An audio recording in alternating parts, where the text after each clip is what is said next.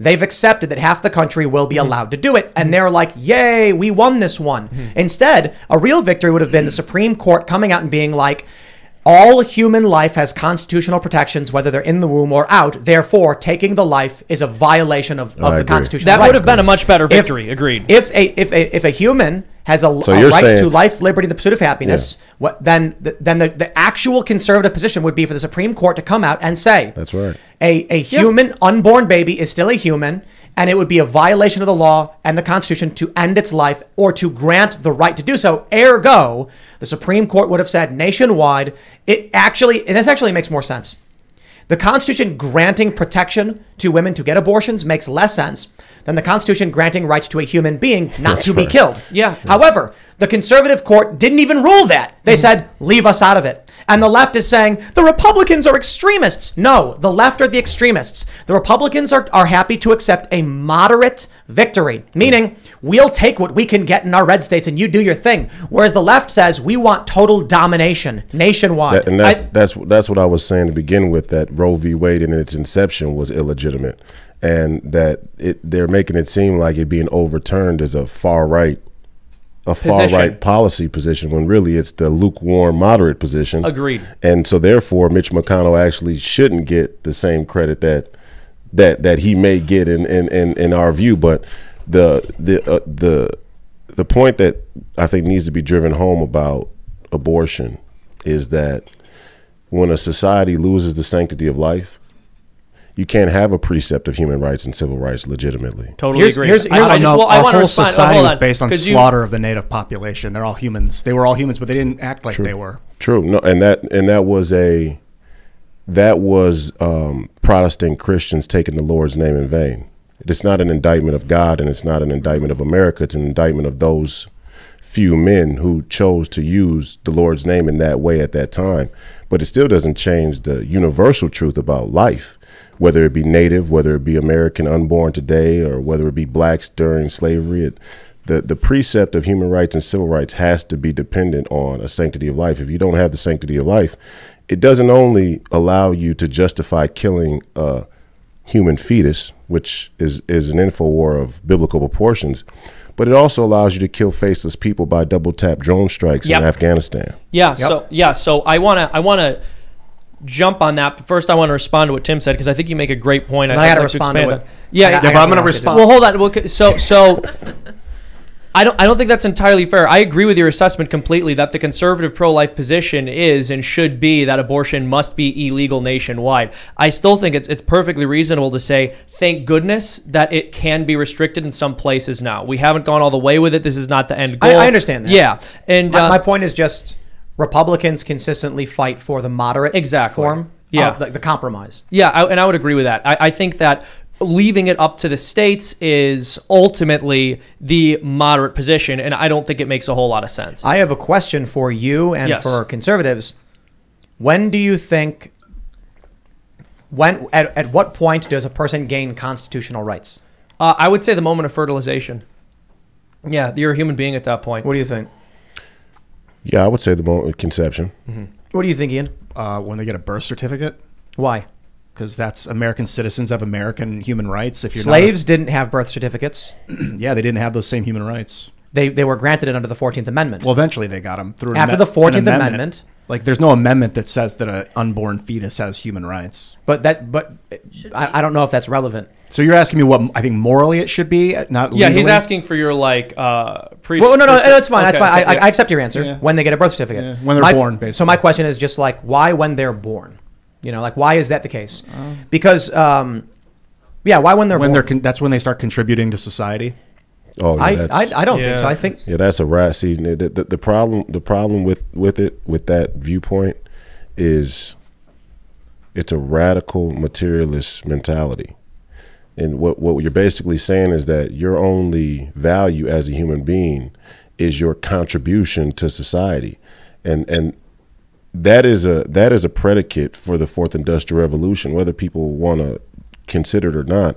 This whole abortion argument is really a predicate for the fourth industrial revolution, to be able to other human beings based on their level of productivity and justify killing them by food, whether it be big pharma, maybe a pandemic, whatever nuclear war, health freedom, climate, whatever it is, the ability to judge and rule somebody based on what they contribute to society solely as the anchor of their human rights or the fundamental claim of human rights is just about as anti-human as you can get. I don't know, because what if they start tapping people's brains with neural net, reading minds, doing pre-thought crime, and they do it to babies in the womb, and they're like, that baby had an illegal thought when it was 2 months old. It's now arrested. You're like, dude, there'll be no neural net if I'm in Congress. That's a heresy. That's a heresy to begin with. So let me pull up this story we have from Timcast.com. Anna Navarro doubles down on comments about aborting special needs babies. She went on to say that she says, quote, I have a brother who's 57 and has the mental and motor skills of a 1-year-old. And I know what that means financially, emotionally, physically for a family. I have a step-granddaughter who was born with Down syndrome. And you know what? It is very difficult in Florida to get services. It is not as easy as it sounds on paper. And I've got a step-grandson who is very autistic. This was her example for why there needs to be abortion. What? Effectively saying that all of these people should be dead. All people have disabilities. That's a psychotic thing to say. Yeah. So Ian, just a moment ago, you mentioned that, when a person is born is when they gain constitutional rights. My question is, does the 57-year-old man with the motor skills of a 1-year-old have constitutional rights? Yeah. You think he does? Yeah. What about a baby born with no brain? Yeah.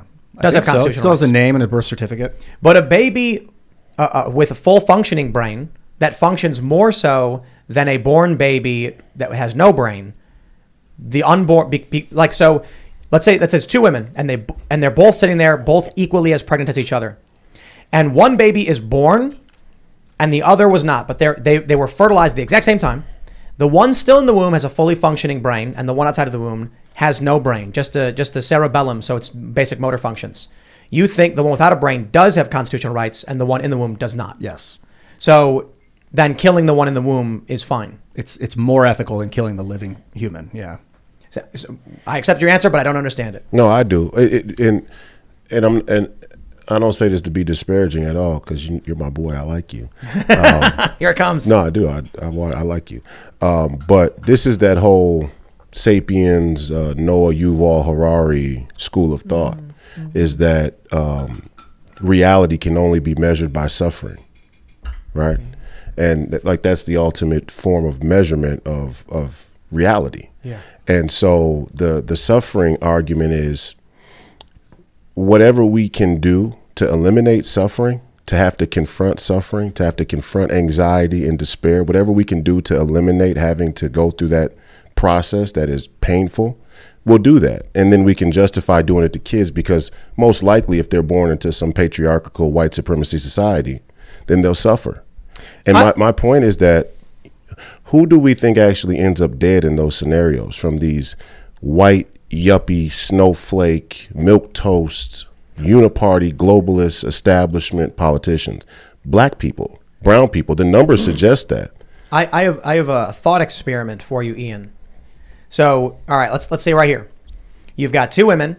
They both had a baby conceived in them at the exact same moments. One baby has no brain and is born, and the other baby has a brain, totally functioning, completely average, unborn.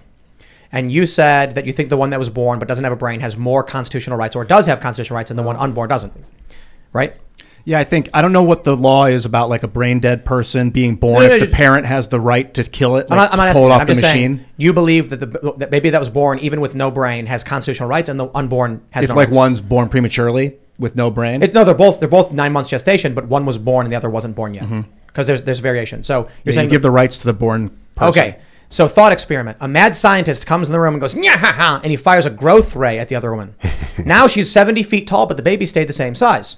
Her womb is now a giant open room, and they bring in a TV and a table, and the baby's still there, and then someone raises the baby, but it's still in the womb. The baby learns to read and write. Does it have constitutional rights yet? No, not by modern day law. But by your opinion. Should it? With growth rays? No, we're going to have to rewrite the law. My point is, I'm trying to understand why you don't think that baby has any rights. If the womb became as big as a skyscraper due to a mad scientist, an alien blast them, she's like, and she turns into a building. and the baby is still technically in the womb, but it's massive now, and people walk inside and they're teaching it math and reading, and it's aging and eating food, it has no rights?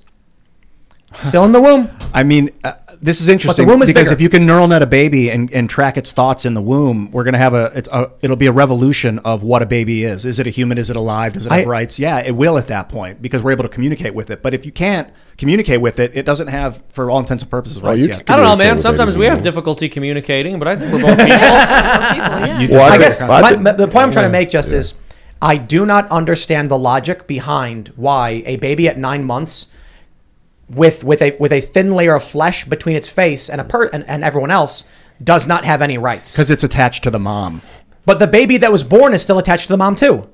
Well, yeah, I guess, but it's about to be removed. No, I didn't say it was. You've decided once it's born, it's you're cutting the cord. No, they don't cut the cord. It stays. It has no rights?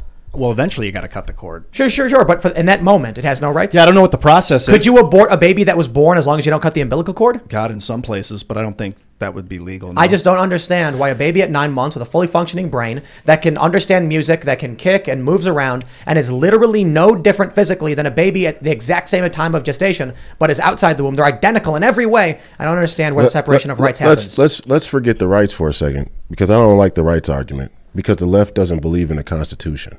Good point.